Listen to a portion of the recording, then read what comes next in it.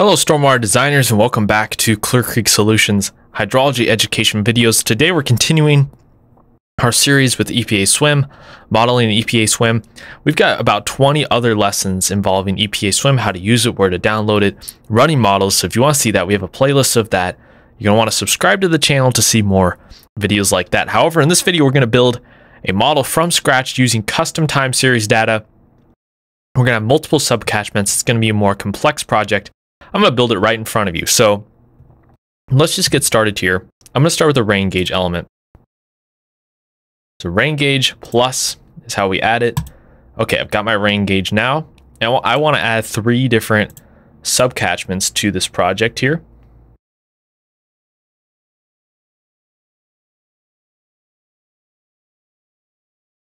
Let's do another one. Okay, finally the last one. So I got 3 subcatchments here. Next, I want to start adding some junctions. And then I'm going to add an outfall. Now let's figure out how to connect these here. So we're going to connect these using links, conduits.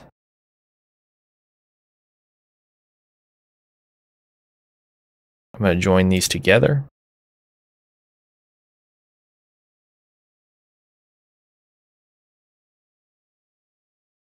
Building out my model first, then we'll see how the rain gauge data works here. Okay, and then remember with these subcatchments, I want to route them out to these different junctions here.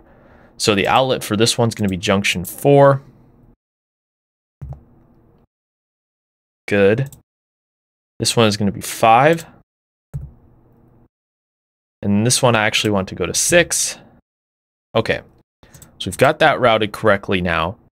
I want to modify my subcatchments though. So my subcatchment, this one's going to have an area of 50. The width is fine. The slope is fine for me. I'm going to make this percent impervious 10. These end values all work for me here. For this subcatchment, this one's going to have more impervious area. So that's going to be 50%.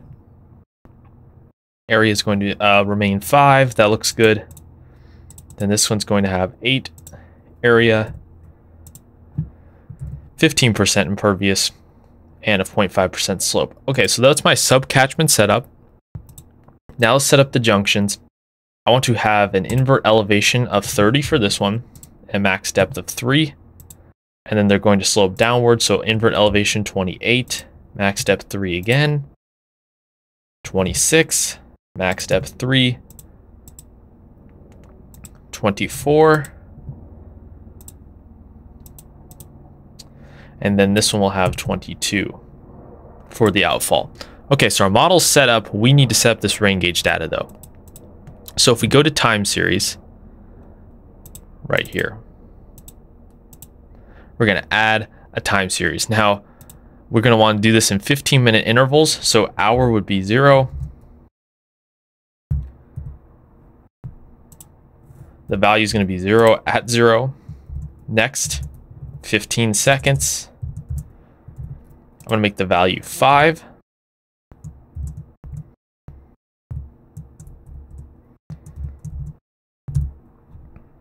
And we're going to make this a total of 2 hours. 8.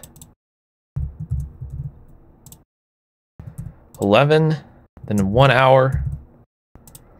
It's going to start to decrease. And this is a completely random time series, by the way, or just what I'm putting in for this model. This isn't like exact or anything like that.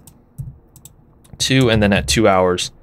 This is just for an example here. Okay, I'm gonna name this time series 1. Okay, there we go. Now I'm gonna go here, and for time series, for series name, I'm gonna go with time series 1. The time interval is 15 seconds, and then it's gonna go for 2 hours. So I have my custom time series set up. Theoretically, this project should run now. Okay, so it appears I forgot to set my rain gauge for my subcatchments. That's an easy fix right there. I'm going to put in 1.